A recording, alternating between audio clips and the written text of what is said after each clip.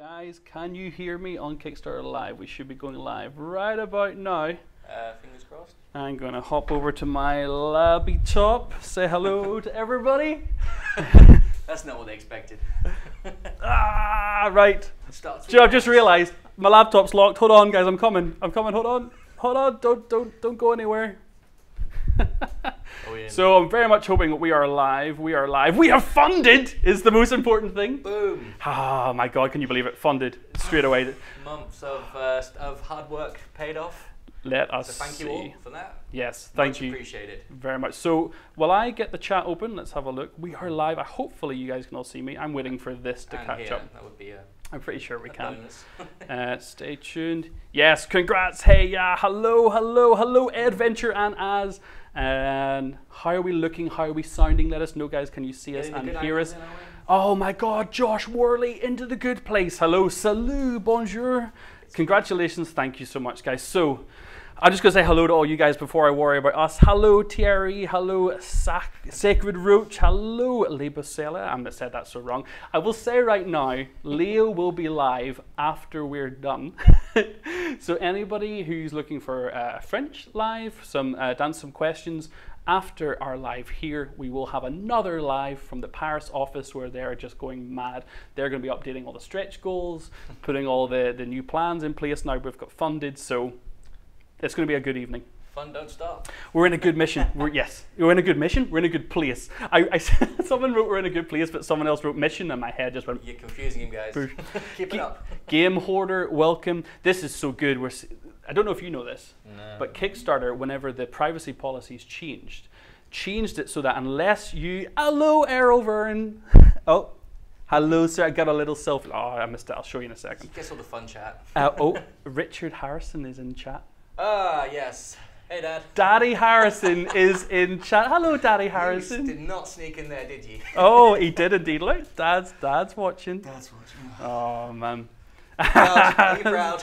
Huzzah, huzzah. Hello, Olivier. Nice to see. Olivier Thill, one of our sculptors, is in the chat. Show Olivier some love, guys. The Board Game Spotlight just became a backer. Thank you, team at Board Game Spotlight. That's awesome. An amazing Facebook page. If you guys haven't seen the Board Game Spotlight, really, really fantastic group to get up-to-date knowledge on Kickstarters and games. David Verley says, my bank said no. I know that pain. But we said yes. So come on. Yay, we're backed. So it's just, there's a lot of chat. We have 775 people watching us right now. Ian, welcome to the good place. You just became backer 703. Every one of you. Wow. So what's the plan for tonight? The plan tonight is to smash some stretch goals. Boom. Yeah. So some heroes unlocked. Well, we're here in the UK. Ben is frantically going to be getting some updates together. Steve, game developer Steve, is on the comments, the Kickstarter comments, while Leo and the guys in the Paris office will be getting all your stretch goals and things ready as we start to smash through some of those. And Leo will be live when we wrap up here in about 45 minutes to an hour or so. Hello, Stuart. Stuart's in the Gold Coast and really wanted us to move the campaign forward about 12 hours so he could have it in normal hours. What time is it with you, Stuart? Because it can't be, it must be an ungodly hour in the Gold Coast. We're pleased you are dedicated to stick by and watch. Well, it's 5 a.m. Oh, you poor guy. 5 a.m. tomorrow, right? Thank you. That's tomorrow? Yeah. I've got it in the future. 5:18 a.m. You're in the future, man. How is things in the future? Yeah, say hello to future me. The Irishman says, my God, Az is looking good. You should adjust your set. You must be on a thin resolution because I don't think that's true. Just whatever monitor you've got, if you could send it to me, the Irishman, that would be swell because I'd love to have a few of those in the office. Az is hiding behind the chat. Looks great. I'm not hiding behind the chat. This is great. Guys, one thing we haven't spoken about, and I can't believe none of you have mentioned this. Do you like our new brickwork? Do you like all the money that we put into this amazing, this new wall that we had built? We had to shrink the studio by about 3 inches to put the bricks up, but they didn't let me out of the office till it was finished. 3D printed wall, says Erwin. Yeah, this is resin. This is hand painted by Seb Levine. Doesn't it? Yeah, we need some suggestions. I really want to get some shelves up here so we can stick some. But then when we're doing Let's Plays, the person that sits here will be smashing their head off it. That'll be me. Yeah, hello, Bronson Murphy, backer 733. Welcome to the good place, sir. If any of you are listening right now and are about to hit that back button, set your Kickstarter profile to public, and then we can welcome you properly. So if you want to. We've got Swedish backer here. Hello, Matthias. Very, very welcome to you, sir. Yes, Brazil is expensive to ship to in general. Unfortunately, it is a tough thing. And Boris, welcome. You're in a good place. This is great. What are we up to? My Kickstarter is just going... We're up to 749 backers, 117,000 reach. I'm going to open up my very sneaky, very private little document here, which has the stretch goals on it. Because obviously the guys can only put art up so far. I can tell you guys are ready. We are nearing stretch goals. Yeah, we are. It's going to be a very small amount of time before we start unlocking stretch goals. You guys better get ready. As usual, if I can get my... There we go. Oh, I realize what you meant. I'm hiding behind the chat. I am hiding behind the chat, aren't I? Let me scoot over. Is that? There we go. Is that? Come closer. Come closer. Me and Ed will have a. Sorry. Is that what you meant? Is that? Yeah, there we go. I'm not friends now. I'm not. So as ever, up here, if you click the Q&A button, leave a question, and before we finish up from the UK office, we'll go through all your questions and we'll answer them all best we can. If you look in the FAQ, there's already 23 frequently asked questions. We planned ahead a little bit. Welcome, hedge hamster. What other kind of hamsters do you get? Cage hamster, wheel hamster, ball hamster. Blondie hamsters? Blondie hamsters? They're very rare. Well, hedge hamster, backer 746. You're in a good place. Very, very welcome to you. Only partially obscured now yet. You guys, you don't want to see all of me. That's just going to hurt your televisions. Just focus on me. Hello, Eddie. Hello, Orlando, the Technicolored backer 750. You're very much welcome to this good place, sir. I have a question for you, actually, and a question for everyone at home as well. What do you think? Do you think we should really run with the good place thing? Do you think we should make like a club? Get some badges. Remember you used to have tree houses as a kid, and you used to have passwords to get in and stuff. Mythic treehouse. The Mythic Good Place treehouse. Ooh, so we're into it. When we can kind of like and we'll have secret rooms at conventions where only if you're a Good Place community member can you find out the secret location. Ooh, people, t-shirts is a thing. Where's Leo Dean? He's in Paris, frantically writing updates, which are going to be out very shortly. Okay. The first one's come out already, actually. And Leo will be live in about an hour's time. So we'll have a French-English update from Leo and the Paris office as well. The Mythic Circle is... Lars jumped in with a question, is O'Reilly Irish? They are. Yes, O'Reilly is an Irish hero. Have you noticed any details on O'Reilly? If you guys look really close on the mini of O'Reilly, have you guys actually seen anything? We're gonna share. You might not catch it, but if you look on his card art, you're gonna notice something very special about O'Reilly that really makes him different from other heroes. Yeah, I won't say anything until you spot it. Yeah, if you spot it. I hope we see an Aussie hero in the unlocks. You guys are gonna have to just keep track of what's coming. We have a huge amount of stretch goals to come. Oh yeah. A huge amount. Very excited for them all. Jake will absolutely be doing updates. Jake is actually going to be writing updates this evening, and we will have a couple of big updates coming out tonight. One about the gameplay, where we're going to kind of give you guys more information. Obviously down below there's the rulebook that you can see, the beta rulebook. This is very much in development, but the rulebook will tie in directly to the videos you see with Beast of War and with Trick Track. But we prepared that demo for Essen, really, which is a month ago now. So we've been developing the game, or Ed, I haven't been developing the game. Ed, yes, I have. Along with Stu, with Josh, with Steve, with Jake.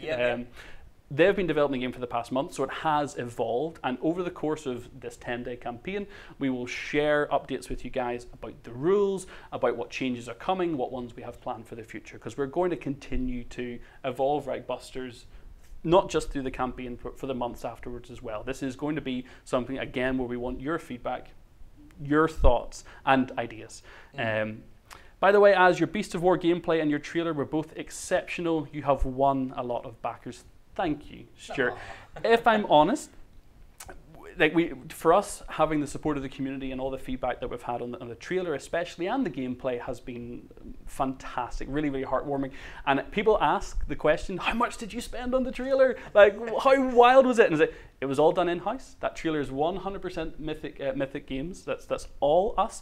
I will give a big shout out to Stefan Gantes, who's our art director, and also to Fabian Delarue, who is our main animator. He is just an amazing guy, and he's not for sale. You guys can't have him.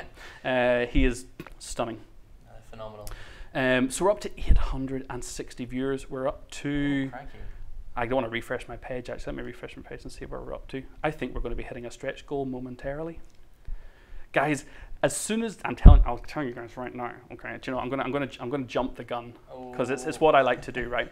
So we've already hit $125,000. The guys are going to be very quickly getting the updates done for you. But I can tell you right now what the $125,000 stretch goal is going to be. We've hit it already, right? We have. I can see for that. There's two of us. I'm okay to spoil this, right? Yeah. I'm not going to tell you off. No, I'm not spoiling, Erwin. You've already seen it. It's just so the first stretch goal is. Wait, no, go on then. Let them know. Do it. The first stretch goal. So are you looking? No, you know what's happening. I don't know. So let me look at this. Oh no, I forgot to press my button over there. Hold on, guys. I'm gonna have to go and press my button. Did you? My buttons aren't working. Hold on. You guys are gonna get. Usually at this point, my guest puts music on for me, but we'll train Ed up to. Train to start making some music. Yeah. Some elevating music. All right. Press number 2 on the button on the pad for me there. Number 2. Awesome. There we go. There we go. Now we've got our buttons working because we're ever so professional. Developer and tech aficionado. Look at our gorgeous board. This is an alternate. This is a map the guys have been kind of playtesting with. It's not necessarily going to be in the final game, but we're playtesting with different layouts. We're trying different missions and objectives, and we also have this gorgeous camera for getting in super close and tight to our minis. So here we have. I'll get them out of the way of the chat. There we go. Here we have Red Hawk, and we also have Claudine. Now, I was speaking about the 125,000 stretch goal, so I'm going to tell you guys right now that this is our standard. This is our standard tracking bomber, filled with Vril energy. This is our little creepy crawly mechanical. No, actually, do you know what? You've changed these recently, haven't you? I play tested just today. And found out the hard way that tracking bombers have had a rules update, and they now do something a bit more brutal than they did in the Beast of War gameplay, right? When I see these spawn, there's an instant, just this air across the board. Everyone just goes, oh no, it's here, because it used to move quite slowly, but we've now developed a rule called Scuttle. And what it does, as soon as it locks its eyes on an allied hero, it will scuttle towards them really quickly at twice the speed, straight into the combat, bypassing its friendly, Nazi enemies, and will just they now move twice as fast and decimate everywhere. And our first stretch goal is going to be alternate minis for these. We are adding straight to Kickstarter. We are adding 4 more tracking bombers to the core game in different sculpts to give you guys more of that. Wasn't enough. Yeah, now you need 4 more. We needed to show these guys off in more detail and make them kind of more dynamic. So 4 more tracking bombers are going to get added to the core pledge. Kickstarter exclusive. Thanks, guys. Alternate. My heart's really, really thanking you. Yeah, they are terrifying, but they're awesome. Yeah, if you guys can obviously see, we've got this board set up as another example. We're going to have lots of different layouts, and something we're going to talk about a lot during the campaign is all the different maps you're going to be able to have, all the different raid missions that you're going to be able to go on, and how the raid mission format is going to offer you all this replayability and all this versatility. So we'll be chatting about this, talking a lot more about the units and stuff you'll be coming across as well. DIY maps to Jaffo. I'll tell you right now, you can build any map you want, essentially. Yeah. If you really were that way inclined, you can take the tiles and absolutely go mad. How the raid mode works is really straightforward. You're going to have 3 decks: a deck of cards for maps, a deck of cards for mission objectives, and a deck of cards for your enemy faction, your Nazi faction or your Vrilmeister faction. So your map will give you a layout which will include all of your doors, your tokens, your spawn points, your barracks, your exits. So it'll give you everything you need to set up a map of your choosing, or random if you want to randomize it. Yep. You also then have mission objectives. So this is going to define whether you're getting a dossier, whether you're trying to go and destroy something, whether you're trying to capture somebody, whether you're trying to go and rescue somebody. Your mission objectives will define that. And then finally, your Vrilmeister faction or your Nazi faction card will give you a specific set of enemies that you're going to come up against. So General Wolf, for example, loves his mechs, right? Yeah, he is a big mech man. He rides around in a little mech chair. So tracking bombers alongside him. Did anyone else have a giggle in the trailer whenever Quentin throws the grenade and General Wolf just kind of turns around and scuttles away? When I first saw that, it absolutely tickled me. Whereas Gisela Gruber, for example, she's more into mutations. Yes, she's got these 601 creatures bounced around. Did you say little 601 creatures? They're not that little. I mean, where is he? There he is. Look at it. Somewhat intimidating. They pack a punch. Yeah, these guys are not little by any stretch of the imagination. I will say, if it's not clear, guys, everything you're seeing, these are 3D prints. This is very much still prototyping. We're still developing. And welcome Gothier D as 8-backer 876. Welcome to the good place. It's very nice to have you here. And thank you. Everyone's welcoming everybody in the chat. It's such up to 937 people, man. Oh man, so nice. Yeah, the pose, what about the pose of these guys? They are just malicious looking, and it's these prehensile tails. Yeah. What's the detail look like, guys? Can you see the mini nicely? You tell me. Make sure we're showing this to you nice and good. And Antoine, thank you so much. Welcome to a good place. You're so happy to have you here.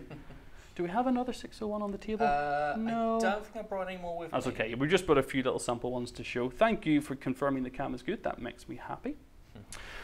So we've already hit the first stretch goal. You guys are obviously going to have to just wait for those images to go in, but those will be alternate tracking bomber minis. And where are we now? We're going to be busting through a lot. So add your questions up here. I'll be going up here shortly to start going through some of those. I want to chat a little bit about you for a second, because this is the first time you guys are getting to meet Ed. Been hiding. I will say, like, as a huge thank you to everybody who supported us with Joan of Arc, who supported us with Solomon Kane. Our team here in the UK is now up to 11 people. If you follow us on Facebook, the Mythic's Facebook, we recently shared a picture where we went out for lunch to welcome a bunch of our new members, and sort of, it's just like an absolute delight, and we thank you guys from the bottom of our hearts for allowing you to let us do what we love every single day.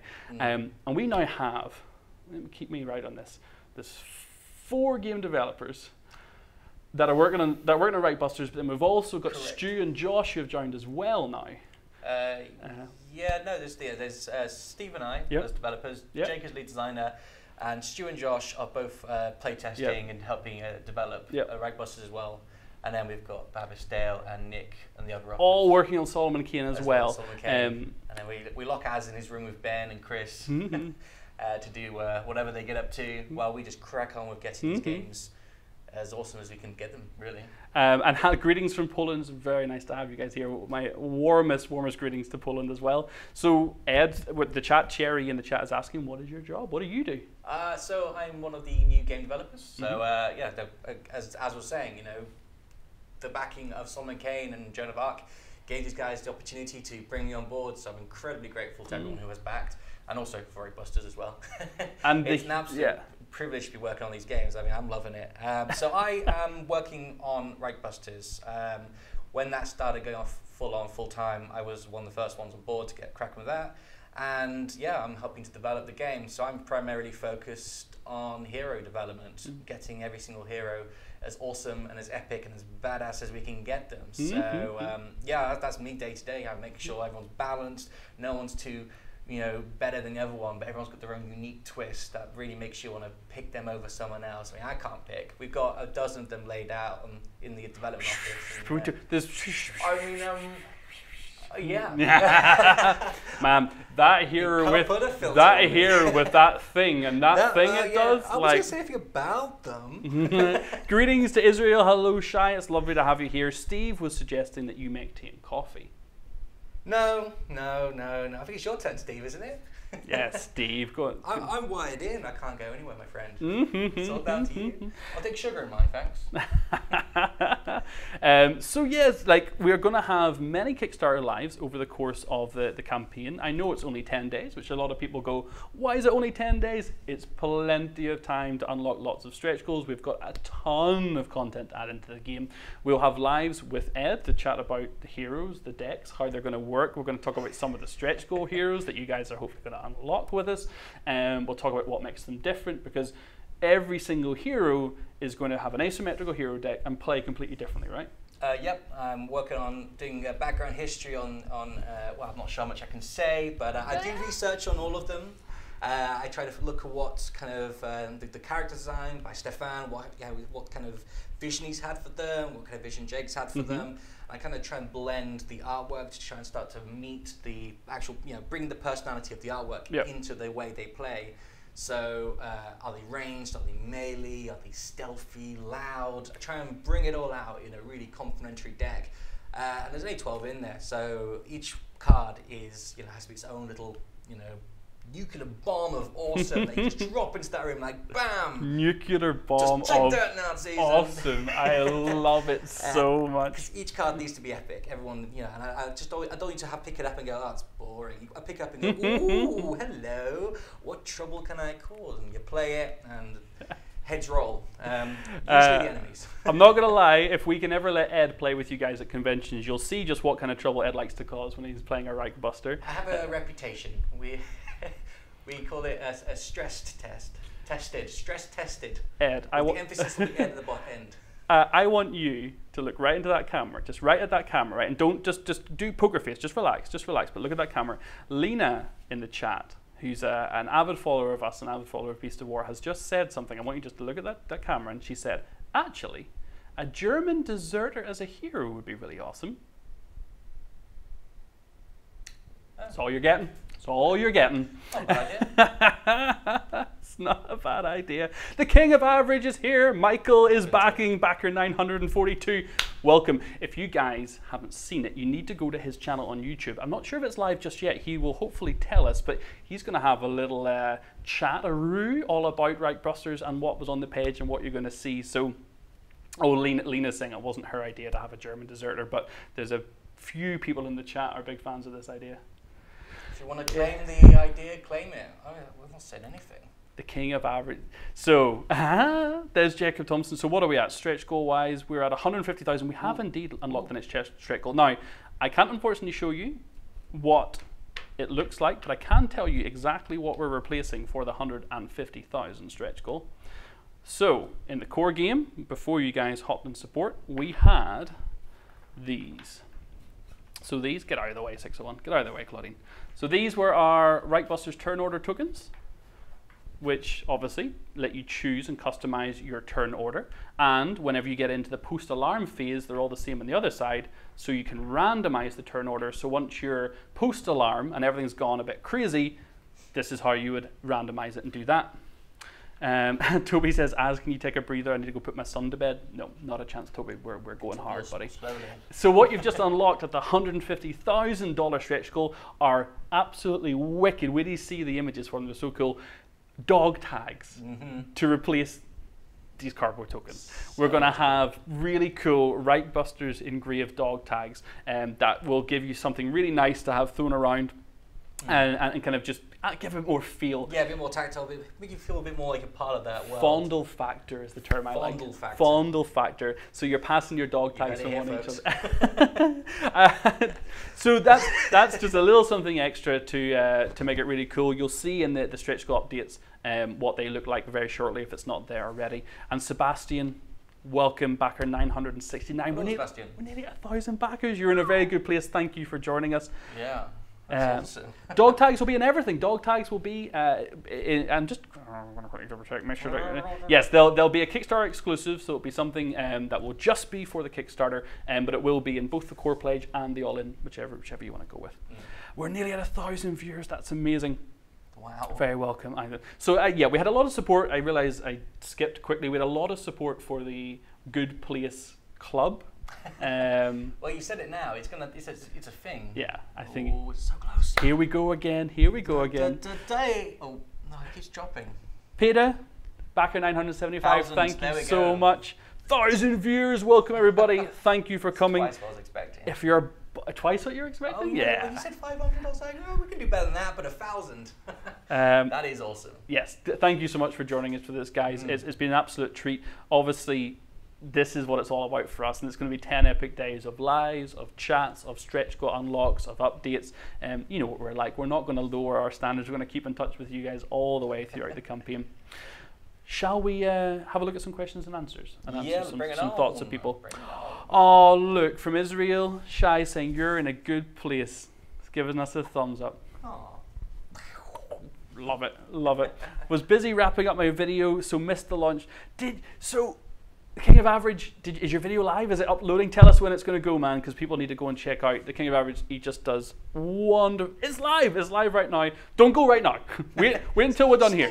But then definitely go and check out his YouTube channel. After Leo, if you're French. Oh, look at him linking it straight into chat. Look at I'm going. Nah, it's okay. Save and watch later. Boom. So, a couple of key things I'll mention again. Leo will be live after us here, probably in about half an hour or so. So we'll have some French. Anyone who wants to get questions in French, hang around for that, so he'll have the opportunity to answer. We want to support all of our audiences worldwide best we can. I'm going to go through the questions and answers in a second, so get them in there right now, guys, if you want to get them answered. And what was the other thing? Yes, the other thing. So the gun hole pledge. Everything you see in the campaign will be available during the Pledge Manager. I'll say that right now, but we obviously want your support during the Kickstarter so we can unlock as many stretch goals as possible. We want to get as much content rammed into the game as we possibly can. So for the Kickstarter, you get an extra $20 off the all-in gun hole pledge at $200. That'll just be available during the 10 days for the Kickstarter campaign. After that, it'll no longer be $200. So everything on the Kickstarter page, though, will be available in the Pledge Manager, so if you are worried about paychecks, so you are worried about what happens after the 10 days, you can still jump in the Pledge Manager and still get everything you see on the page. That includes O'Reilly, includes the dog tags and all the stretch goals, so do not worry about that. Love the excitement around Kickstarter launches, man. Kickstarter launches are the best, right? It's a mixture of nerves and excitement, and are people going to like it, and are they going to join us? And, yeah, the office was it was a good atmosphere in the office. Everyone's buzzing, with excitement for the launch. It might have been 5 minutes leading up to it with I can't remember who was on the Discord chat, was counting down. I was like, no, stop. Guys on the Discord, fire a link below. We have a Mythic Games Discord channel where we chat on a regular basis. I hop in now and again to answer questions whenever I can. T-Crin, wasn't it? Yeah. The guys were counting down to the launch of the Kickstarter on the Discord tonight, and it was making me super nervous but super excited. But yeah, the energy behind it was fantastic, so it really got us going as well, especially with a few minutes to the live launch. Yeah. Tim Carter, right, we're going to do some questions. Tim Carter opened with the question, O'Reilly is a Vril-infused hero, question mark? Am I allowed You can say, yeah, you can say. Yeah. Go on then. Yes, so O'Reilly, are you sure? Once it comes out, I can't go back. Yep. So yes, he's been captured by the Nazis. He's been experimented on by the Vrilmeisters for many years. And well, without going into too much detail, yes, he is a Vril-infused hero, which you will acquire at some point, somehow. And he will have all these kind of unique abilities behind him because he's got this Vril power. So rather than your normal hero who's running around with guns and rifles and stuff, he's got, well, Vrilness. So mutations, empowered aspects. I don't want to say too much because it'll give away some of the excitement when you actually get him. But I will say he's going to be really good. I'll see myself out. I loved it. I'm not gonna lie. I'm not even gonna pretend. I absolutely loved it. Yeah, no, he's one I'm very, very excited to be working on. Currently developing at the moment, and yeah, he's very different to all of the core heroes because, well, he's got a Vril arm. I mean, if that doesn't make set him apart. He's going to come with his own mission. That's going to essentially integrate into the campaign if you want to do that. So Mike Foy said that was really bad, by the way. Them's the jokes, folks. We love a good pun. Yes, we love a good pun. Often. Right, let's get the Q&As out. So unfortunately, guys, this is a small issue we have with our setup in the UK studio here is I'm not able to bring the questions up on screen, but I will read them out and I'll work my way through them as I do. So the first question is from, let's see, what order are these in? Let's try and get them roughly. I'll just go from bottom to top. So this might not be in the exact order you guys asked. So Def Drago asks, were there any further discussion about noise checks during item pickup? Seems insane to make a ton of noise by picking up a bandage. We have been reworking the noise checks. So we do want noise to be a core part of the game. It's because every decision you make in terms of how much rummaging around or doors opening or time you're going to take needs to have an impact on not just the time you're wasting in terms of the rounds, but also in how likely you are to have a patrol interrupt you or the Nazis become aware of your presence. So we definitely want to keep the noise, but what we've done is split the noise decks, right? That's correct, yeah. So now, pre-alarm, you're gonna. This is not in the rulebook. This is something we've been playtesting, and we will update on later during the campaign. Pre-alarm, the noise checks will be slightly different to the noise checks you do post-alarm, which means things like picking up bandages are less likely to have devastating effects, and things like shooting guns post-alarm, because the alarms and klaxons and stuff are going off. Post-alarm, smaller noise things like bandages, picking up items, you essentially can just ignore, because there's no way anyone's going to hear that. Or the klaxon's going off, wah, wah, wah, wah. No one's going to hear you rummaging through a drawer. And the item is something I'm also working on. So I'm the weapons master, the item inventory dude. Weapons master. Weapons master, yeah, and the nuclear cards. But yeah, so I'm working on the items. And what I've tried to do is try to be a little fair, because I'm not the meanest person in the world. So bandages, for example, will be one of the easier things to pick up. They're kind of there on top of the surfaces of the work tables and stuff. So there's a very small noise rating with picking those up. The more noisy things will be more epic in terms of what they do. Absolutely. So there wouldn't be a ton of noise, but it can happen. You know, the dice gods might be against you that day. The Vril Meisters might be after you. But once the alarm goes off, you don't have to worry about that. You know. Chirin says, will there be Leo and Az minis? I vote for a mad scientist. I saw him talking about this on Discord. A mad scientist Leo and an Igor style Az. How does he get to be the mad scientist and I get to be the Igor? Like, what?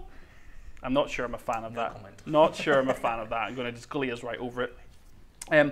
In terms of the shipping, guys, it's something that we'll answer in the Kickstarter comments. It's not something, Ben is a guy who'll be on the comments later tonight who can answer questions about shipping. As ever, what we tend to do with our shipping estimates is we go on the higher end, because we would rather guesstimate the kind of top end weight with all stretch goals, everything unlocked, which could include up more than one box, for example, even in the core set, and we like to guesstimate best possible outcome for stretch goals and highest possible outcome for shipping, so that way you're not shocked and we don't come with alarming shipping later. So yeah, honestly, with shipping, we want it to be as cheap for you guys as we can possibly make it. We don't make any money on the shipping. It's not something that we want to make it literally as cheap for ourselves and as cheap for you as we possibly can. So we'll do whatever we can, even as far as working with regionalized distributors and stuff where we have to try and avoid terrible things.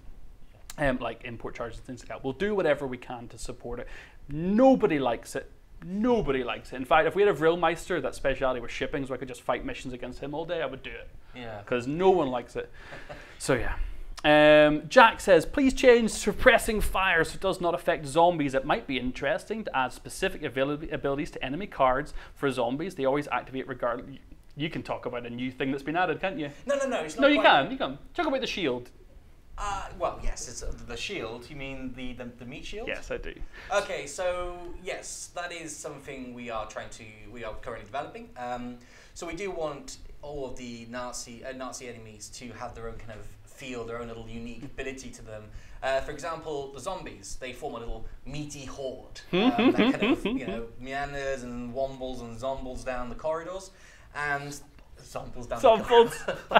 And what we call in this rule is currently called Meat Shield. So, say for example, you've got this room here full of Nazis and dogs and soldiers and officers, and there's some zombies at the front, and Quentin over here trying to fire his bow into the officer. But the zombies will form a meat shield. So they will block off any damage that gets put into the room. You've got to kill them first before you can get through to the softer, squishy officers.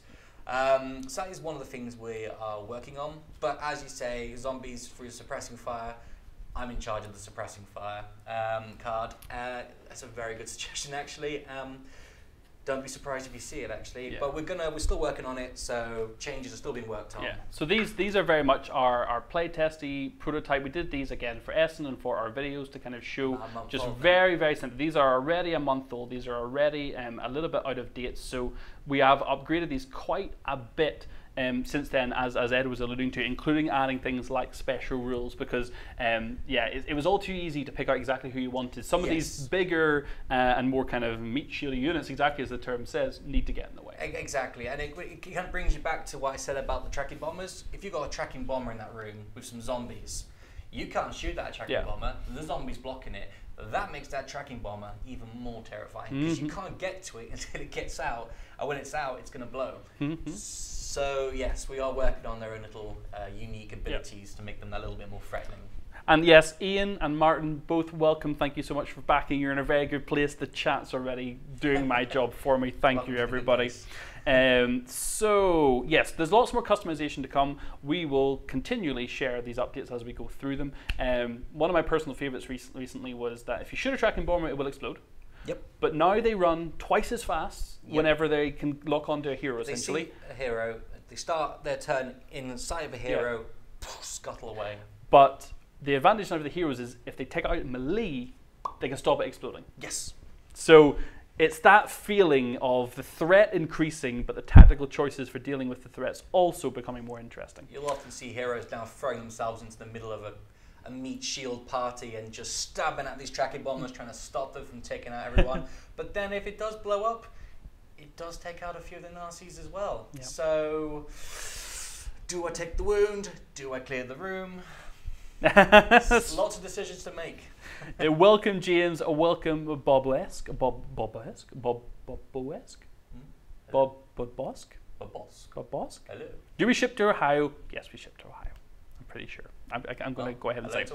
So how many maps/map tiles are included in the base game, and how many campaign levels are included in the base game? Well, map tiles is really simply, at the moment, again, pre-stretch goals, we have 28 tiles that you're going to find in the core box. That's just the core box before you look at the Not of the Earth expansion or any of the extra elements you'll find in the Project X expansion. And there'll be multiple different maps you'll be able to make, both through the raid missions, where you'll have a deck of different map layouts that you can choose or randomly select from, and then we'll have the campaign missions, which will have their own specifically designed missions to lead the Reichbusters through the Projekt Vril story. Because you have to remember, these Reichbusters, they're kind of going in a little blind, they just have a little bit of intel, and we've only shown you guys from the gameplay a small example of the amount of Vril in the game. You know, we've had some zombies, some tracking bombers, some experiments. We haven't even started to get into the Storm, the Soldats with their hammers, the Vril empowered weaponry. There's a lot of Vril and a lot of world for the Reichbusters and for you guys to discover over the next 10 days. There's going to be a lot to add. Oh, yeah. So how many campaign levels are in the base game? So 6 missions initially will be formed into a single campaign, and that's something we will design. That's something we're going to give some narrative to and some story to for the Projekt Vril setting, for the Reichbusters to really learn all about the world, and you to engage with that in a way that makes sense for the narrative and for the story. In the raid mode, you can customize unlimited, not unlimited, well, some mathematician out there will sort this out for me, but you've got map cards, you've then got objective cards, and then you've got Vrilmeister faction cards, and then even once you've selected whatever options of those you want or randomized it, you'll also then have team cards to set up your specific kind of team setup for your heroes that'll help dictate the weapons and skills and items they have available to them whenever you're doing your sort of R&D phase and you're getting ready to go out on the mission and you set yourselves up. So if you want to be a Navy SEAL focused team, or you want to be a commando focused team, whatever way you want to set up your 2, 3, 4 person, 4 Reichbuster team, the team cards will help you define that and make it feel really good. Yeah. Guldeer said, hello, look forward to seeing more visuals about add-ons, but if not, no early bird. No, there is no early bird. O'Reilly, as you see him, is a Kickstarter exclusive. He is right there. He's not going to be an early bird. He's not going anywhere. You're just going to get him. Aren't we nice? Yes. Ish. Really nice. O'Reilly nice? O'Reilly nice. Yes. Yeah, get it. Is there a painted pledge? Hold on a minute. Who is the Irishman? I'm going to find it. If you look in the FAQ, I think we have an FAQ question all about painted minis. I'm trying to remember. There was an FAQ question because we knew this question was going to come up. And I'm just going to check to see. Yes, can Seb Levine paint all my Reichbusters Projekt Vril miniatures? Yes, for the price of only 195 tart fillets. That's Seb's favourite food, if you didn't know. And also, if you design Seb's own cloning machine, a Seb machine, get it? Seb Levine, Seb machine, get it? Yep. Then we've got a deal. Other than that, I'm afraid, no, there is not going to be a painted pledge. The minis will come in 2 different colours, however. You'll have a tan colour for the heroes and a grey, evil grill colour for the Nazis. Baron Fig, welcome. Oh my God, all the people joining. Backer 1091, thank you so much, everybody. So let me see. Adam says, are you going to have an Australian as an allied hero for a stretch goal? Please, ... You're going to have to just keep up to date with the stretch goals. Can't give too much away. This is my first stream. I can't start spoiling immediately. I got shouted at so much. I tried. I was shut down quickly. Let's ask the big question, says Lars. Will we have an American professor of archaeology with a bullwhip as a hero? Possibly with the face of Azur Leo. Something we'll say pretty clearly, we wanted to let our artists, our sculptors, and our game designers go a little bit mad with this. Of course, we're embracing lots of tropes, and there's a lot of kind of typical stuff. Sarge, for example, is really your all-American hero. You know, obviously Claudine is our French resistance fighter, and they do embody these kind of traits that we'd expect of the period. But we're not really in the line of just parodying movies or comics directly. We'd rather give you something that's recognizable, but then add our own flair, our own story, our own background on top. There's not going to be an Indiana Jones mini, all right? It's there's not going to be an I was just thinking, I was like, anything like it? No, I very much doubt it. Hello, Ronnie. Very much welcome to the good place, sir. Thank you for backing. So let me keep going through the questions here. Possibilities of other languages, even as an add-on or anything. So this is going to be a huge topic. I think lots of people will ask this question.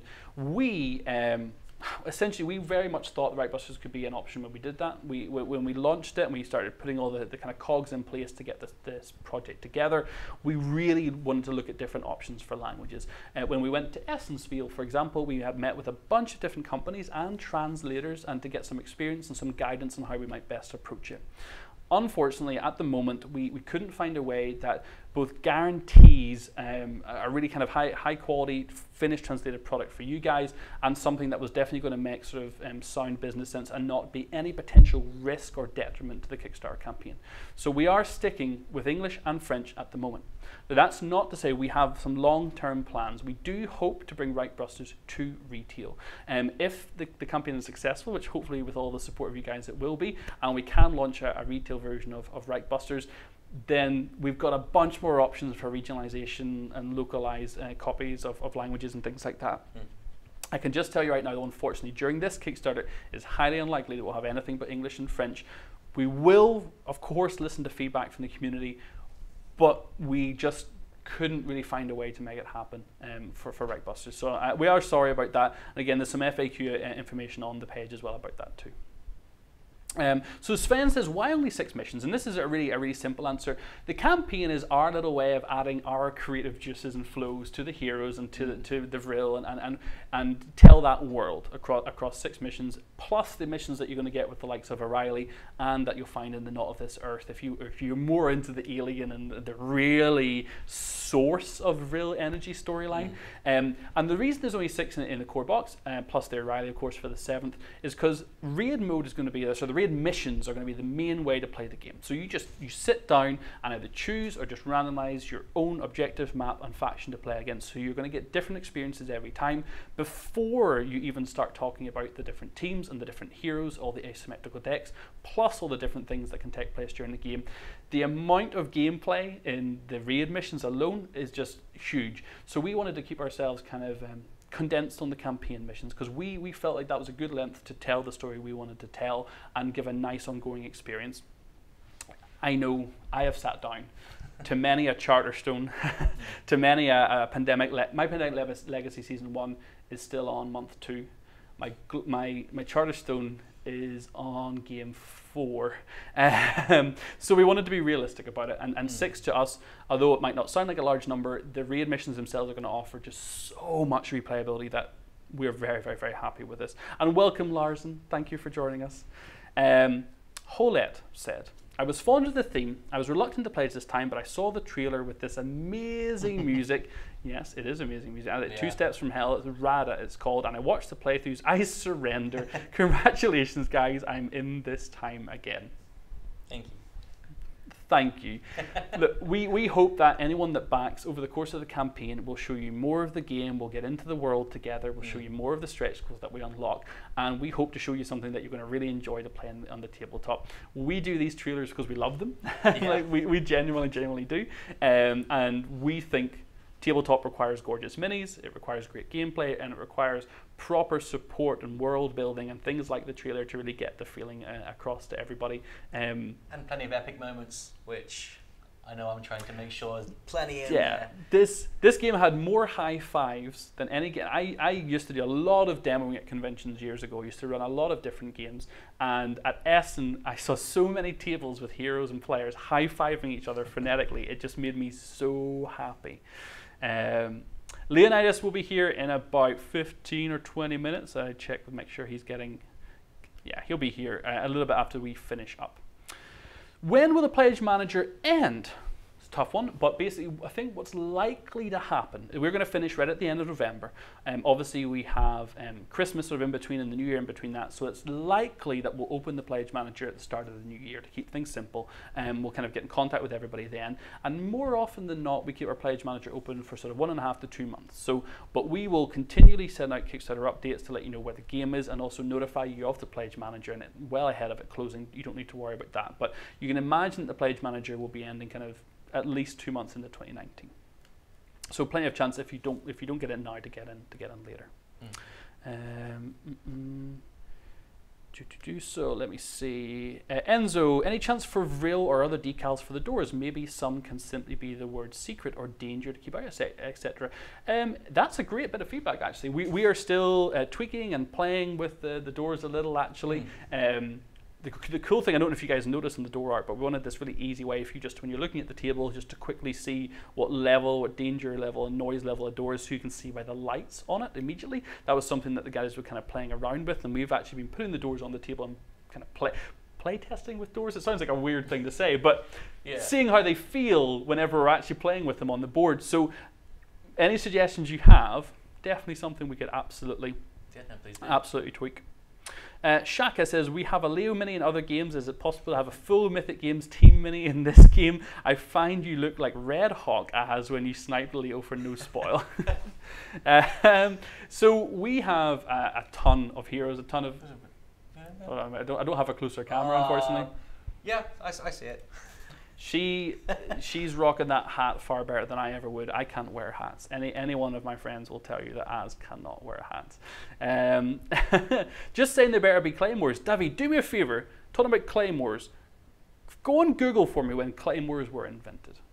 I'm curious to find out. Do you know when claymores were invented? I was looking into that for my own research and doing the items. I'm gonna see what chat says. Chat. So chat. Greetings, Az. Hello, Joe. Thank you for joining us. The swords, claymores. Steve caught me a cracker and said claymores. I can tell you that we're going to have explosives. We're going to have. Does anyone? Where's Claudine? Get over here. She is there. We can give another little bit of insight about something you've been playtesting with. Yes, it's a new thing I'm currently working on, seeing how it works. You saw it for the first. I saw it for the first time today. Yeah. Yeah. It's one I'm trying to get to work quite nicely. Yeah, one you can spot what. What is she standing on? Yeah, what you can't quite put your foot on it. Is that a saying? It is now. So Claudine has an explosive package of TNT with her, and she currently is having some of her cards tweaked so she could potentially drop an explosive package somewhere, reel off some cable, and then plunger. So detonate it as a free action one of her turns.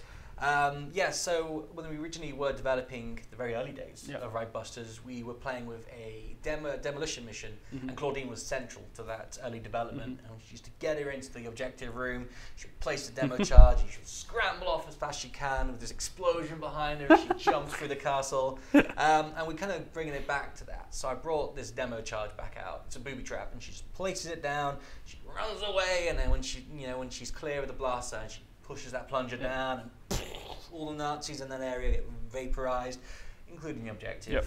Hooray, in theory you've won, you've got to get out first.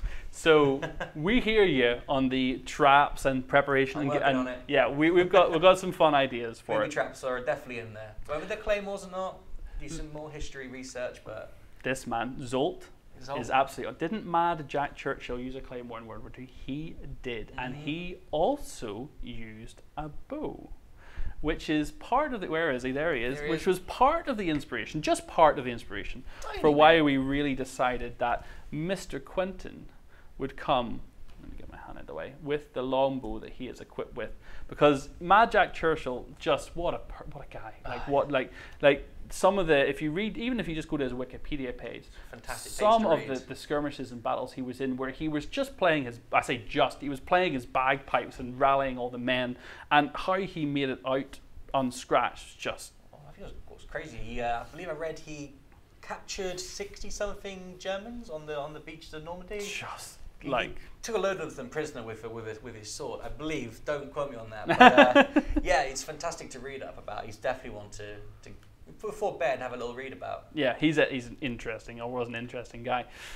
Funky Boy said, "Is there going to be Hitler in a mech mount?" You've probably seen the fact that we're developing our own world here. This is weird World War II. This is Weird War II. We are wanting to really carve out our own section of this world. So at the moment, I can safely say that there's no plans for Hitler in a mech. I did have someone come up to me at Essen and say, "Can I ask you a question?" I said, "Yes, of course." And they said, "So is Hitler in the game, and why not?" And I was like, the great thing about miniatures is you can paint them how you like. Yep. You can paint them, and if you happen to paint something that looks like something like that, perfect. Yep. You do it your way. So Chirin says, "Will the beta rulebook be updated as the game develops?" It absolutely will. We'll have regular updates about the things that we're testing and talking about. Discipulus Dearmatized says, "What is the minimum number of heroes needed for a game?" So we are going to be balancing Reichbusters for 2, 3, and 4 heroes. So if you're a solo player, we do recommend that you play with 2 heroes to get the optimally balanced experience. If you play with 1 hero, you absolutely can, but you're going to find things a little bit tough. You're going to have to be very choosy about what hero you go with, because a lot of our heroes offer a lot of different styles of gameplay, and 1 hero will give you a very tough experience. So 2, 3, or 4, you will be absolutely 100%, and that's the hero counts we'll be balancing and playtesting for. Yes. I won't say too much, because we're still balancing it. So Eric said, "GZ on the Fast Funny." GZ to you too, thanks. Waited for this game. Regarding stretch goals, please look at the Street Masters expansion campaign running at the moment. Small gaps between the goals of 5 and 10,000, showing several at once. So he's giving us a lot of ideas. We have a lot of stretch goals planned. We will continue to hope to smash through them on a regular basis, and we have no problem teasing a little bit ahead of things to come. Obviously, it's just the first evening, it's the first day, depending what part of the world you're in. So at the moment, we're really trying to keep up with how quickly you guys are going through stretch goals. What are we on now? 171,000. Wow. That's so close to another one, isn't it? Thank you. Yes, we are. Whoa, just jumped massively. Why? Okay, I think we can reveal another one. Oh man, we absolutely can. I get excited. Man. Especially when it's hero related, because then I get all like, ooh, because it's my work. And let's see if the guys... I'm a little proud of it. I think the guys are absolutely updating as quick as they can. I know Jack and the team in Paris. Oh, there's Steve. There's Steve. He's chatting. Oh, Doc is unlocked. Doc is unlocked, he says. So. Ah, thanks, Steve. Yes. So this is our French Legionnaire with bone saw, syringes. If you checked out his stretcher on his back where he's storing all of his equipment, Doc is just going to be an outstanding character. Can you give a little bit of insight about what Doc's going to be like to play? Well, yeah, I can do. I mean, no surprises here, Kate. He's a Doc, so he does heal. He's a bit of a slightly trickier one to balance, but because he's focused on healing his teammates. So when they're getting shot to bits, or not, depends on how well you've been playing, he's there to patch them up. So he's spending more of his time healing as well as killing, so he's trying to mix his roles a little bit. He's still very good at that pistol of his. He's wielding a pistol and a saw or a knife, depending on how he feels. And yes, he's a bit of a support character. So he'll give out buffs to people defensively. He'll heal them. He'll prevent people taking wounds. So he's really crucial in a firefight, having him there. And he's quite tough himself. He's because he's the medic, everyone's trying to protect him. So he has an ability that's currently called Guardian. guardians, and basically, as long as he's with people on this tile, he gets more dice to roll defense. So he's quite tough. Everyone's trying to pull him out of the way. He's like, "Don't get over here!" And he's like, "Stop pulling me around!" But in being saved, he's quite tough. And then when he gets a few shots off, you know, he kills a few zombies, and then he heals up, you know, Claudine after she's been bitten a few times. So he's both preventing damage and healing whenever it gets. He's an gets interesting mix. He's a very different playstyle to the core 5, who are more about just killing everything and sneaking around. He's making sure they don't die while doing that. So he's very important to the team. I'm enjoying playing him at the moment. We are currently, got him on the table back in the office. Love it. Love it. He's cool. Eddie asked the question, I must know what's the chance of a Kickstarter exclusive Pineapple Warren card. That's Warren from Beast of War, for anybody who hasn't watched the Let's Play. And an anti-Pineapple Az card. After watching the Beast of War play through, I feel these things are needed. So if you haven't watched it, the Beast of War Let's Play involved a lot of Warren playing as Sarge, wanting to blow things up the moment we get in the front door, and a lot of me trying to talk Warren out of blowing things up the moment we get in the door. What are the chances? There's always a chance. We like little fun things like that. I was getting some feedback from that event, and I just couldn't help but laughing by hearing what they were doing. It was just like, really? He's put a grenade in there? We all look, possibly a Warren, an anti-Warren grenade pineapple card. We'll see what Warren's opinion on that is. Druid says, why are you killing my wallet? Thanks for making cool stuff. Absolute pleasure. We don't want to kill your wallet. We want to nurture it and give it a good place to enjoy itself. It's gone to a good place. At least the contents have. Enzo says, just a single new mission for Project X. It would seem the Big Brute would have more replay value than a single additional mission. Will more missions be made available online? So the thing is, if you look at the Project X expansion, yes, as exactly as you've called out there, it comes with one mission, but it comes with some extra unit. It comes with his unit card, and it comes with some, if you look, 3 modular raid mission cards as well. So it's one campaign mission that introduces him into the storyline world, but his raid cards will also be available, so you can essentially add him into anything that you want. He'll become part of the raid mission setup where you choose your Vril faction to fight against, your map and your objective. So I know it looks like one campaign mission. What's that about? But he'll essentially be available for any time you want to play through once we have that whole raid mission thing fleshed out.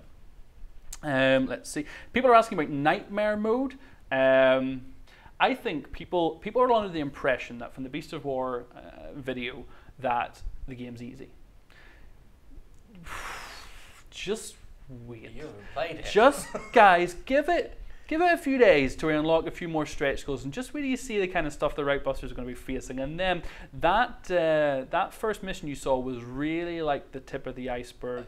That's the Reichbusters dealing with normal Nazi soldiers, normal officers and dogs, and only starting to discover some reanimated Vril zombies, some tracking bombers, some experiments. Where do you see the experiments that haven't gone wrong but have gone really right? Oh yeah, I mean, I played 3 playtest games today. I know, working hard, and for the 3 missions, only 1 did we get the team out intact, and that was by the skin of our teeth. So people will be, well, I'm not sure how much I can say, but let's just say it will be down to the wire pretty much most times. Well, yeah, we're going to balance everything so you will have a challenge. There's no doubt. Don't worry. Nightmare mode, it's already a nightmare, especially if you tracking bombers.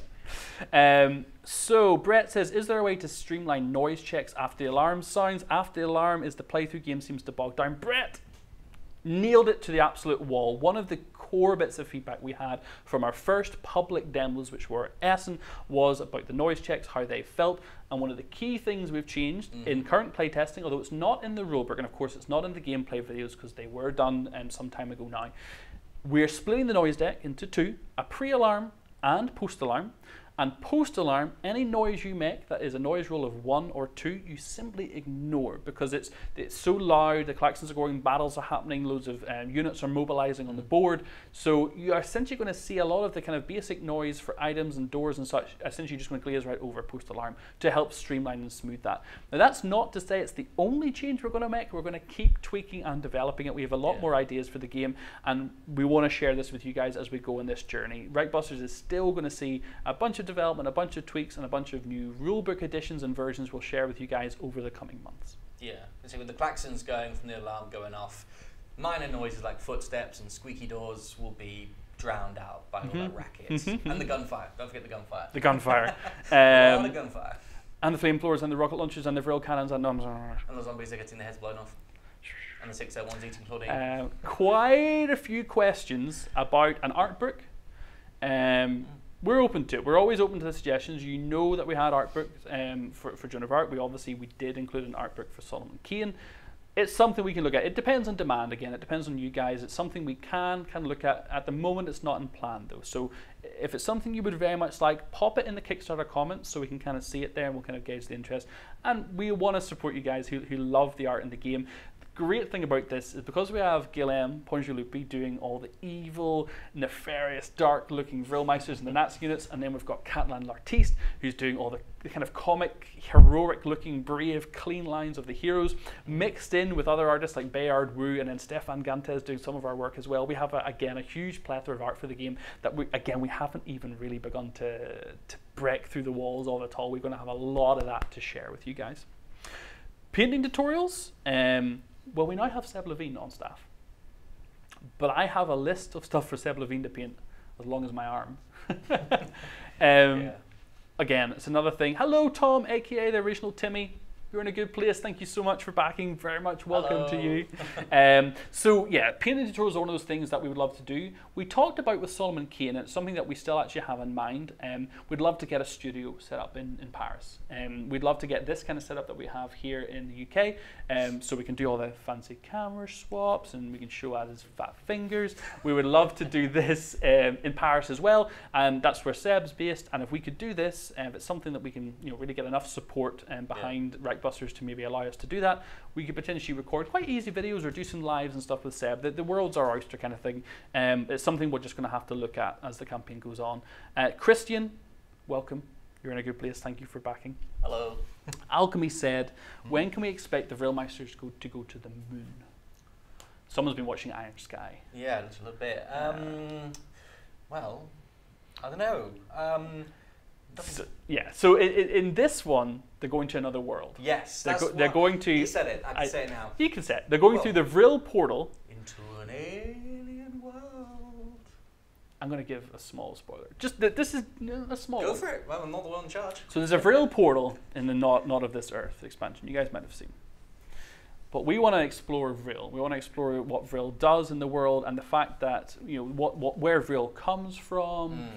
You're going to see stretch goals for various different stages of that Vril research. So not only are the Reichbusters going to be kind of going through the campaign missions and exploring the world, but you guys through the stretch goals and hopefully with your support in the campaign, you'll kind of see the Vril timeline almost come to life. You'll see some people that went through the portal. See, the first people that went through the portal didn't come back. Nope. Boosh, gone. Goodbye. Never returned. Second mission, boof, gone, never returned. Third mission came back and were so mutated and pussy and blobbier they couldn't even recognize them as human anymore. But more and more missions got sent, and eventually some Nazis started coming back with positive mutations. Some started coming back with completely new things that the Germans and the Nazis had never ever seen before. What you're going to get to see really is the whole breadth of failure to success with Vril experimentation, because the whole thing is dangerous and nasty. So you're going to get to really mess around with that. Any budding painters out there are going to have just a plethora of stuff to work with. Going to the moon, that's not far enough. The Nazis went further. Adrenas asked a very good question, which is, how much of the game is language dependent? Just as a suggestion for language translation, it could be doing like Awakened Realms, 3 months delay for translation backers. And do you know what? A big shout out to Awakened Realms. We absolutely love those guys here. We met with Marcin from Awakened Realms at Essen. He's one of the guys we spoke to about translations and getting his advice and feedback as well. So it's a great call out from you. How language dependent is the game? Not really. In fact, a lot of it is keywords. The key thing are things like your action cards. The action cards will have really simple iconography to show you kind of how much noise and how many dice you're rolling, how many attack you're doing. The dice will all be very straightforward. As long as you have an understanding of move, +1 to movement, these kind of common game terms, the game is absolutely going to be okay for that. It's not going to really be too much of a struggle. If you have a comma, if you played a lot of games in English, board games in English, this is not going to be a stretch for you at all. Will the Alliance forces always be detected after round 6? It's a really interesting question. I don't know if you have any insight on this at the moment, but I know you've been messing around with the alarm tracker internally. Yes, so a big part of the game is the sneaking around, silencing the sentries and stuff, and you can't leave bodies and blood and guts lying around the place, and explosions and bullet holes. It's going to leave a trace. So the idea of the round tracker is basically those bodies will get discovered. You know, that someone's going to find the smashed window used to get in. So the alarm tracker will go off. Now, what I and the team have been experimenting with was having a alternating timer, which might come up into an expansion. Something we're developing is where you can change how long the pre-alarm and the post-alarm sections are. So you might have a longer post-alarm. It's something we can tweak in each individual mission. It's something we are developing at the moment. So it won't always be round 6, but I say it's in development. So I don't want to say too much in case it changes. This is it. It's all very much in flux. A lot of things are possible. Nothing is really set in stone, is the honest answer. And Martin, welcome to the good place, sir. And Kind Schnit says, update release, Doc looks ace. Thank you very much. We think he looks ace too.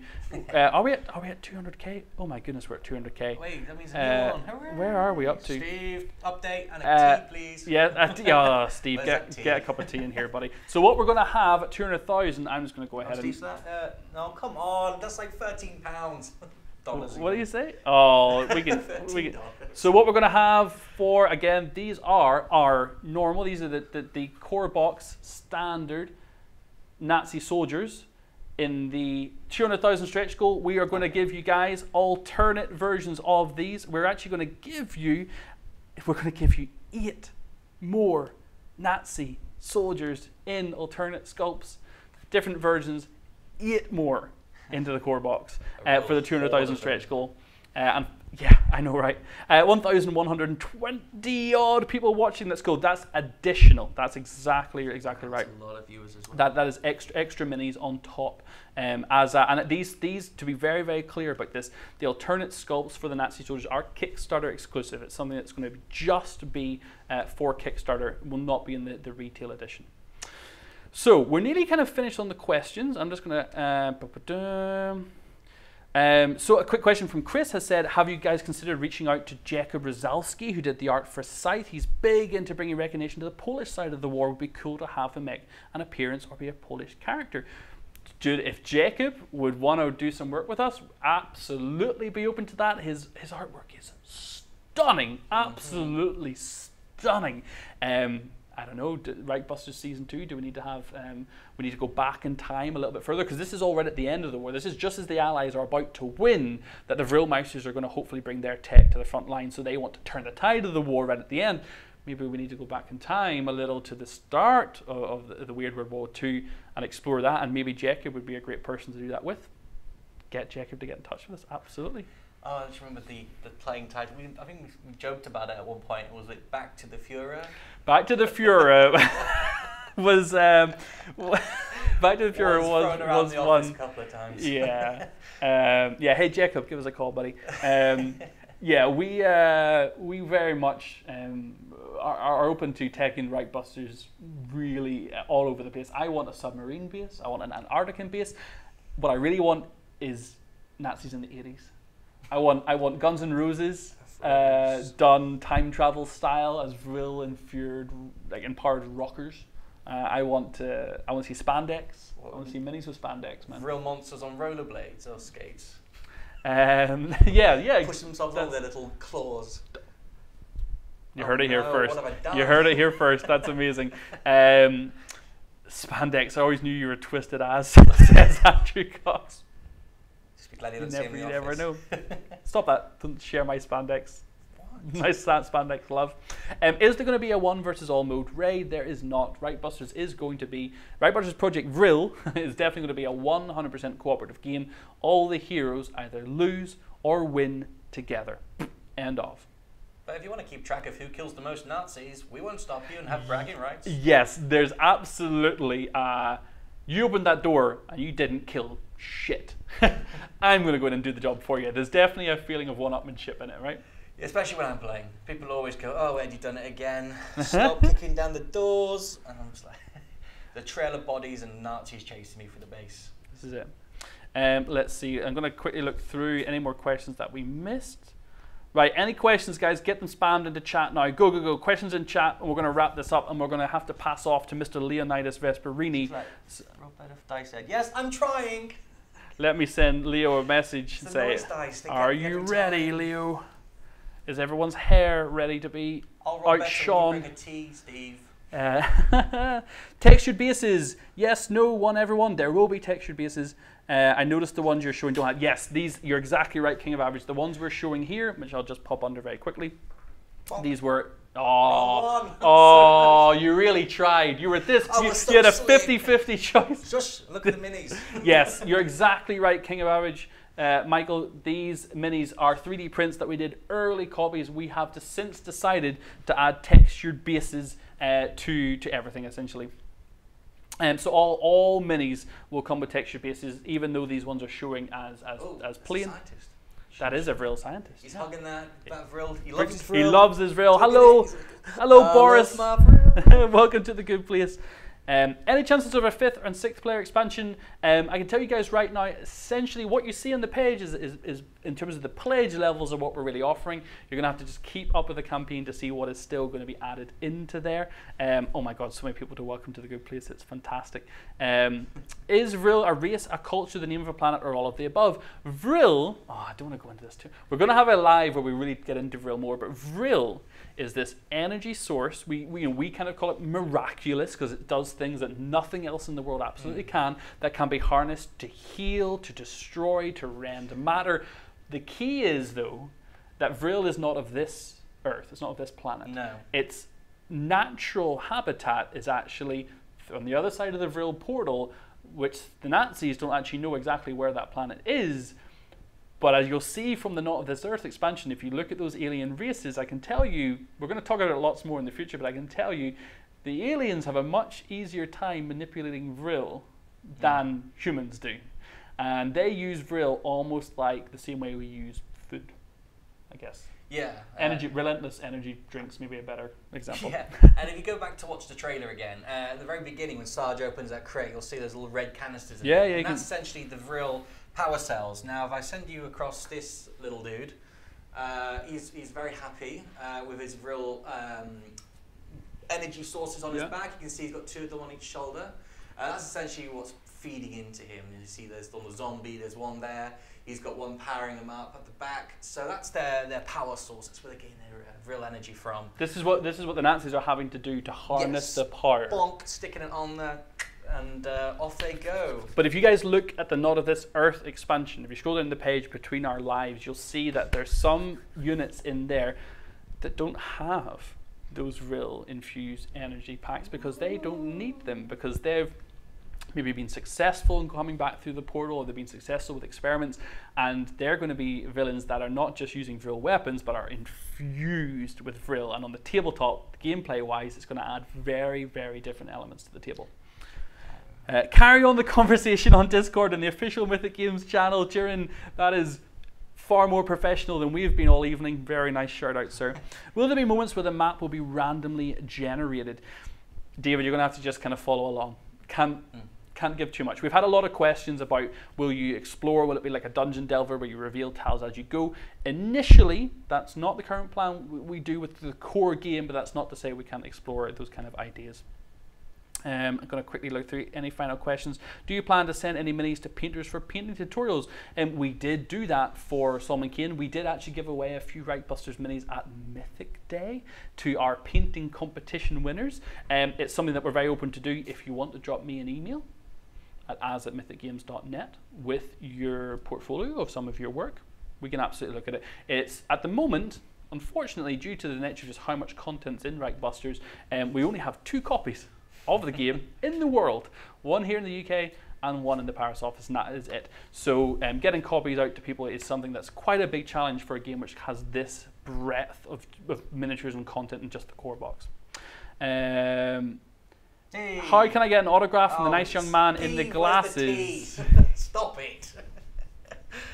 Get back to work. I think if you send a stamped addressed envelope to I can sign a TR if you want, Ed Steve. Fan Club, How long till we get a Leo Mini? Oh, I love it. Absolutely. So many Leo Minis. Possibility for a dice add-on. Well, the hope is, Brett, that you won't need any extra dice. The dice that will come with the game will give you everything that you need to be able to play. So I don't really think there's going to be a need for a dice add-on. I'm doing my best to make sure you don't go over the 6.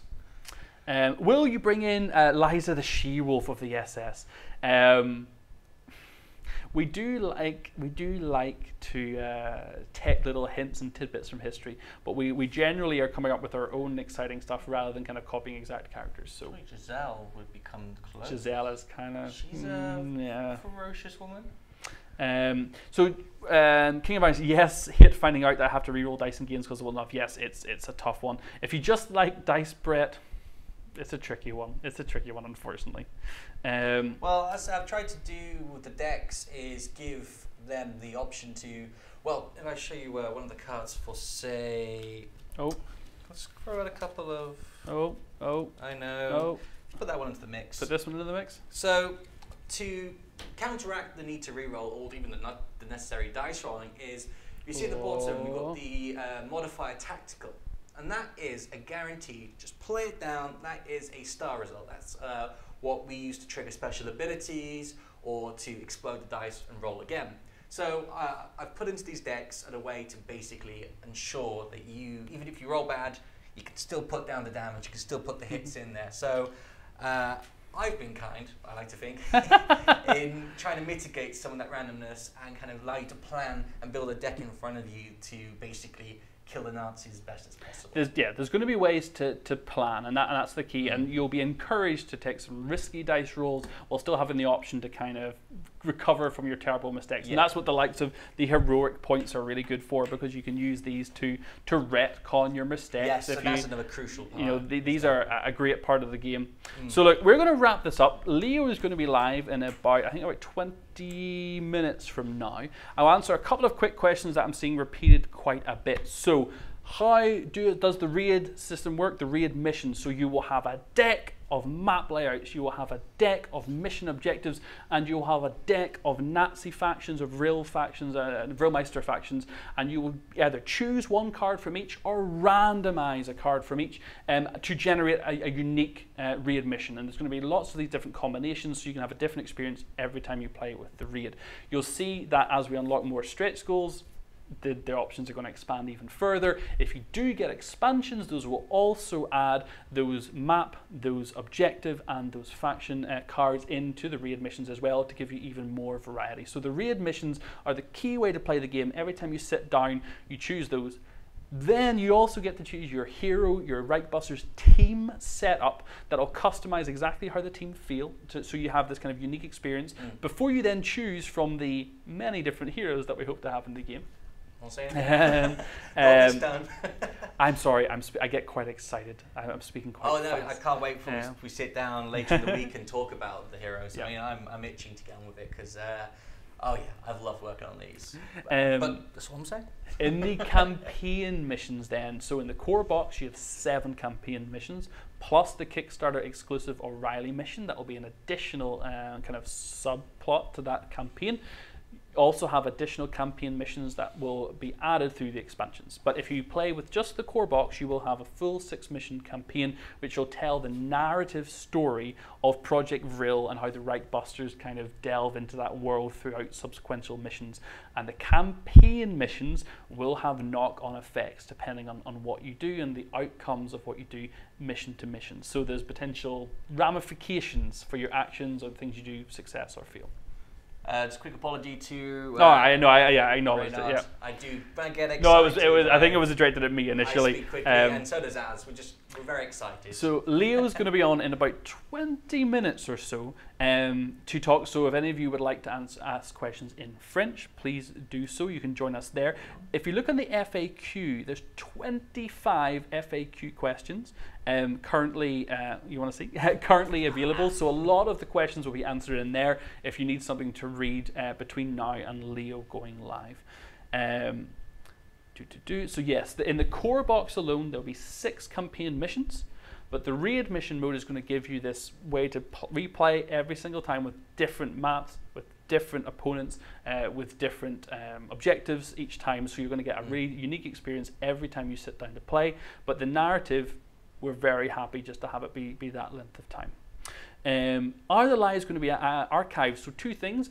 Kickstarter should hopefully save this, but we are also recording it ourselves over in the corner, so we should be able to get either a link or a YouTube video shared in a future update so you can rewatch these. Absolutely, we plan on doing that. We're just going to work out what's best. Will you consider releasing templates for raid cards so people can make their own and put them on places like Board Game Geek? Yes, and that's actually a great question for another reason, Mike. What we would like to do with Reichbusters, because we had difficulty obviously looking at further languages, we would like to make the assets available for the rulebook and for the cards and for a number of the components that would use translation, so people can you can make your own cards by all means, but more likely what we'd love people to do is to potentially translate versions of the rules that we can then release as downloadable documents for people to get for free from our website. So we do plan, once we get further on into the project and more of the components become finalized, to share those templates for people to use. There will not be a scenario editor. There's a lot of work in designing something like a scenario editor. It's not something that we can just, kind of just create out of nothing, I'm afraid. Yeah, I mean, you guys can see, give me another kind of couple of cards. Give me a spawn card and a hero card. So again, we'll show you guys a couple of... Hero card? Yeah, or one of the action cards, anyone at all. Yeah, and give me one of the other ones. Give me his next card. So just, Boy Jove! So here's an example of a few cards. So here is a Nazi spawn card. So you can see these are really just names of units. So these are very straightforward things that will relate to minis and units in the game. We then have a Quentin action card, which has an action in the top or a modifier in the bottom. So again, the text, as you can see, is very gameplay orientated. It's pretty straightforward. And then we also have Quentin's feet, which gives you some, again, clear iconography and very simple, clean. So again, nothing too complex in terms of the text on the cards. Now, the one thing that we do currently have some text on, but these are being kind of worked on consistently, are the noise cards. So these have currently been split into 2 decks in our future play testing. But here we go, we have subdued sound. You manage to stop the noise before it gets too loud. Then we have the threshold and the 2 potential outcomes, whether you're pre-alarm, or post-alarm. But this is currently being worked on to split them into different decks. What is staying, actually, if you just put those 2 side by side, is you will notice on the sound alarm, so the bottom half of the sound card on the right has got the numbers 3, 2, 1. It's an example, but you will see how those will correlate to the numbers on the Nazi spawn cards. So in that bottom example, it's pretty terrifying. You would get, in that case, zombies, Nazi soldiers, and tracking bombers. All that would come through the doors of various spawns. Yep. So you can see how they start to populate the map from the different spawn locations, usually from barracks. So on this layout, we've got barracks there and there and there, and not the table. I'm excitable. And they would all come pouring in from these directions. So it keeps the board populated and all these guys flowing in, keeping the pressure on. So yeah, it's going to be something which will be kept into the post-alarm. Yeah. But the cards are going to be relatively straightforward. So even if English is not your primary language, the iconography that you'll see on them will be pretty straightforward, but we will release the templates with the fonts, absolutely, so people can translate these and they can be community driven. And if we find rule books and sets of the cards that have words that people want to translate, and we find good versions that the community are happy with, we will put them on mythicgames.net on the download section available for people to have, because we are going to have Joan of Arc stuff on there, we're going to have Solomon Kane stuff on there, and also Reichbusters to come.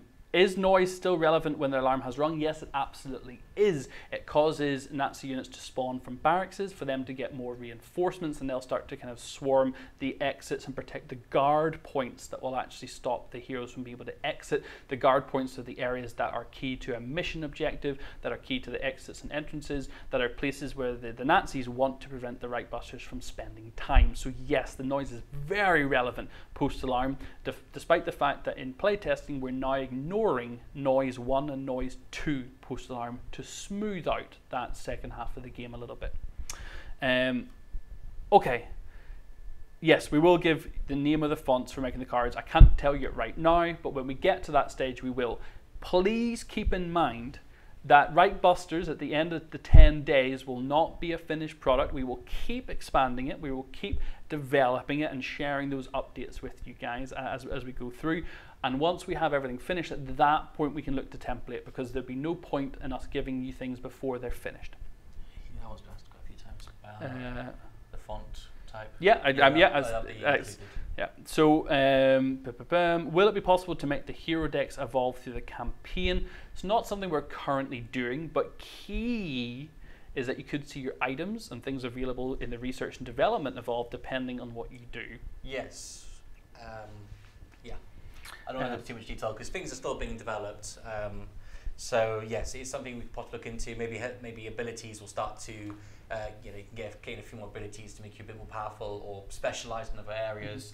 That could be something that we are, possibly looking into at some point in the future. But right now we're still focusing on a few other areas. But yes, it would be, items will be continued across campaigns. Missing heroes that get captured will be missing for future campaign missions. So the campaign will evolve as you go along. If you didn't succeed in one campaign mission, it will affect the next one, kind of thing. But it's all still development. So just keep an eye on the game development and. Yeah, it's funny that some of the suggestions I'm seeing are things we've actually play tested and removed and since toyed around with. One example we had there was be interesting to have a mechanic about leaving dead bodies behind and being found by patrolling units. We did work with blood splatters and pools and kind of tracks for a while. Very early on. But I think what we ended up doing was trying to invoke a far more heroic and speed and timely game where you're having to open doors and deal with threats quickly before they raise the alarm. And the first half of the game, the reason there's more rounds is because the sneaking, if you do it well, can make up most of the game. You can get, say, 60%, 70% of your way to completing the mission, maybe even further if you're really good. Yeah, on our best playthroughs in playtesting, we've cleared the objective room on the final turn of the pre-alarm phase, clearing us to get in there and start searching as the alarm goes off. So it's all down to your ability to, not trigger the noise, using your card deck to kind of efficiently kill off as many Nazis as possible, and also not to make some silly choices, usually caused by myself. Sorry, Steve, again. But it's every gameplay is different. I've never had the same game twice. Something that worked the first time, I've messed up the second time. So there's a lot of replayability in it. If you weren't successful the first time, or you had to run for your lives, maybe the next time will be different. You take a different route. Different zombie patrols or Nazi patrols appear. There's a lot of replayability, and because you're changing the factions you're facing, the layout, the map's going to change. There's going to be a lot of variation, and and the heroes as well. Each hero is going to bring a new way to play to the table. I mean, with the Doc himself, he's a healer. He's not going to be killing as many, so he's going to change the way the mission unfolds as well.